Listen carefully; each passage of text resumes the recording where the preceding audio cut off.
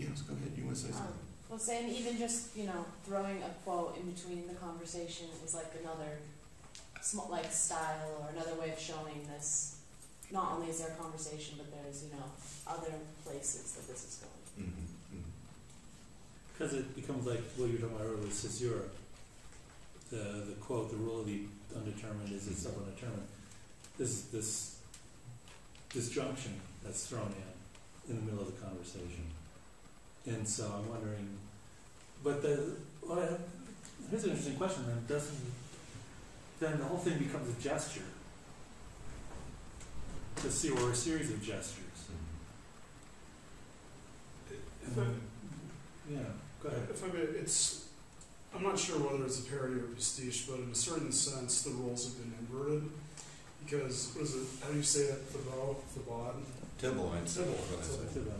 Tybalt keeps trying to interject. He's not just saying yes or no. He keeps on trying to steer things, to determine things for the most part, which is the opposite role. Usually, it's the sophist, the sophistic dialogues. It's the one who does all the speaking is the one who produces truth, and then the interlocutor is the one who simply says yes, that's true, or no, it's not true. So, in a certain sense, the roles are inverted. Like a facilitator in an academic conference, you just want to keep making them talk more and look good. I was just wondering, the reason why I brought up gestures because sometimes I've read critiques of postmodern thinking saying, well, the whole thing is just a big gesture. It's just a way of doing something for something else. And gesture is before speech, right? Yeah. We think. Well, it's an idea.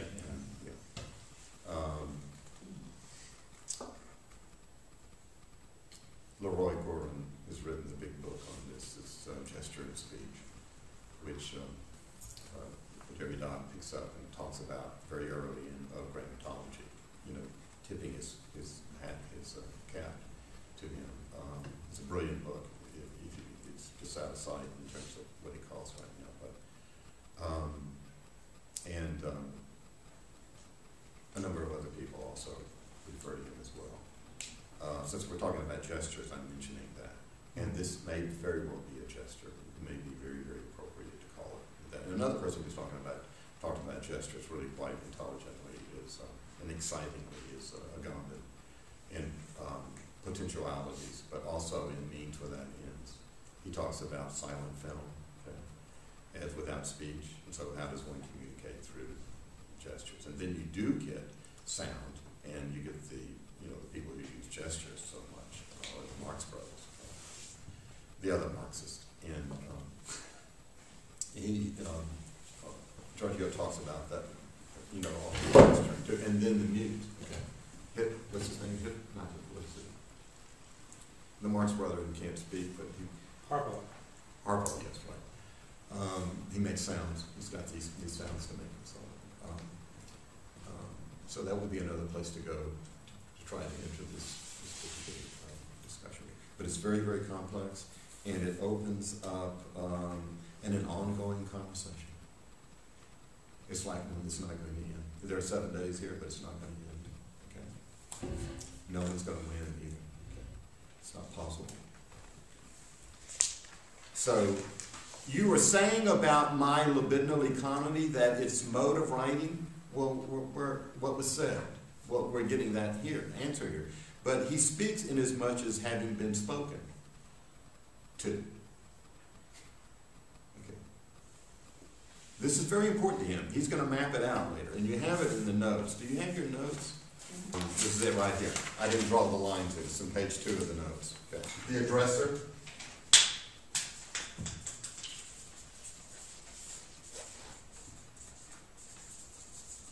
Right here, okay?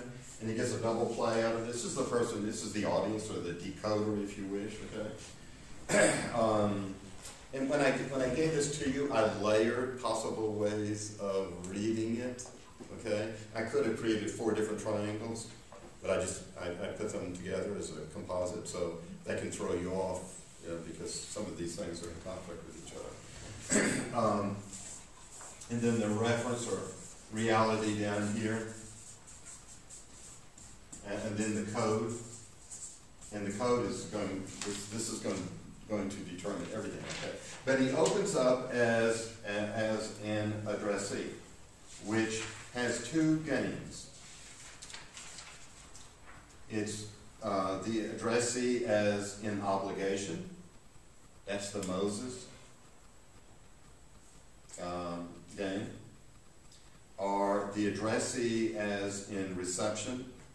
That's the pagan gain. And so what he's opening up with here is an example of a pagan gain. Okay. There's no God here to oblige him. There's no, although he mentions this possibility, Levinas' notion of the other, calling, and there's something of an obligation then to respond. Okay, but he pays respect to Levinas here, but he's not a Levinas person. Okay, he's saying something else that's really quite fundamentally different.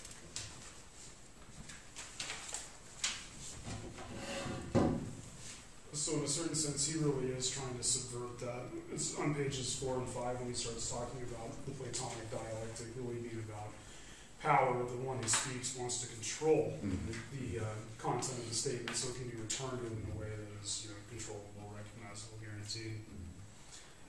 Definitely, it's that paragraph beginning this kind of writing. Yeah. And what is being produced here are effects. So, when they go back to the libidinal economy, that's what they're talking about. How is someone supposed to read this? It's all rhetoric? It's nothing but a scandal? How does one approach it and get inside and start arguing against it or for it? Where do you put your oar to get upstream? Okay. This is what it's all about. This is not a conventional way of writing philosophy, is what Tibble is saying. Okay. And, of course, Lyotard knows this, and this is his purpose. Okay. And he's very open, claiming that this is the way that a particular way that a pagan could write. Okay. And what are the rules? I make them up as I go along. There are no criteria. But he is drawing on previous literature. So we can say that he's creating, the object now is an object of post-criticism, which means he's building, let's say, a collage of sorts, of different this and that and so on. Okay, but it's not modernism. There's confusion here between this work and the postmodern condition that he wrote. Okay, and there is a footnote. Where is it? Page 16 or so, I think. Yeah, about this confusion. On the bottom left, page 16, about these terms. We'll get to that in a minute.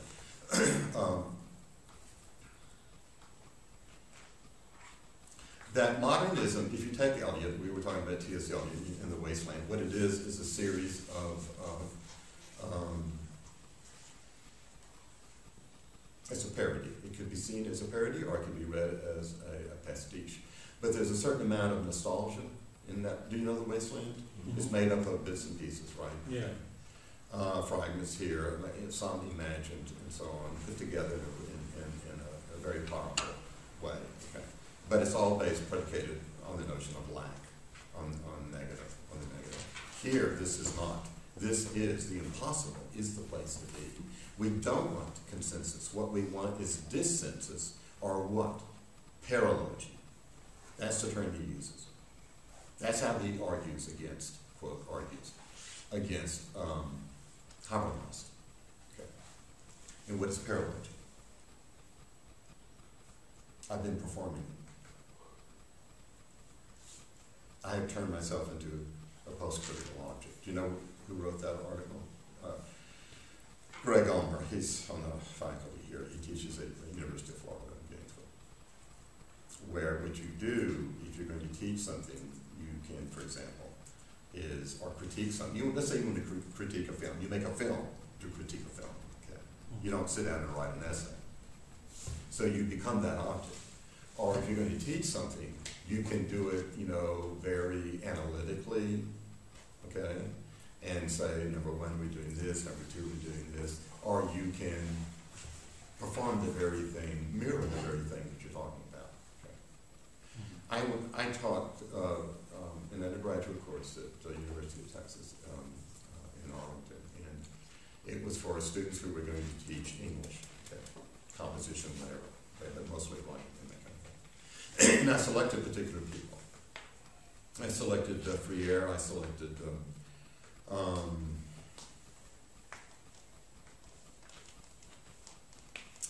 the plural line was the author.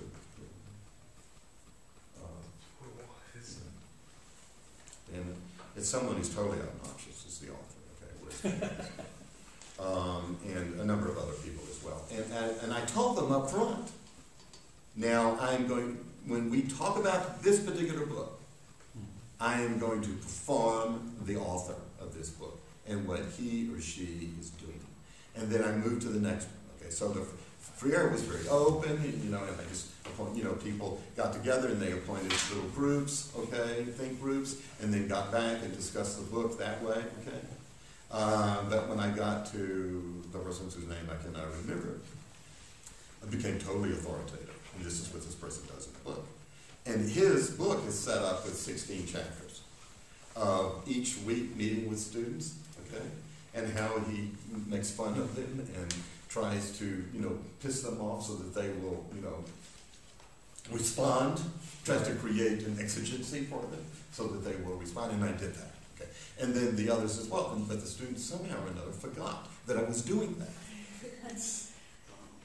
That they would, in the reviews, in the assessment, he started out being really sort of kind of radically democratic, and then all of a sudden he became this monster, this Hitler. And I thought, well, how did that happen? Because I kept saying, no, let me remind you, like I'm doing it here, okay? Do you know where we're going with this? Okay. So it's more like turning a Gestalt switch. You don't see something there. And I can repeat something over and over and over. It's just through pure repetition that the switch gets turned. I can't tell you, this is how you turn the switch. Because it's an absolute instant. And then you begin to see the foreground and the background. You can do it easily. Okay? So you have the base that can be a base or two faces. What's the third term in there that we haven't seen yet? We usually stop at 2. What's the third one that's missing? I don't know. I'm asking. Have you thought, well, what's the other image that's in there? And I'm stuck in my culture, and of course I'm going to see a vase. Vases are not that universal. Okay? And two faces that close together. In certain cultures, you don't do that. Right? But what else is in there that I haven't seen yet?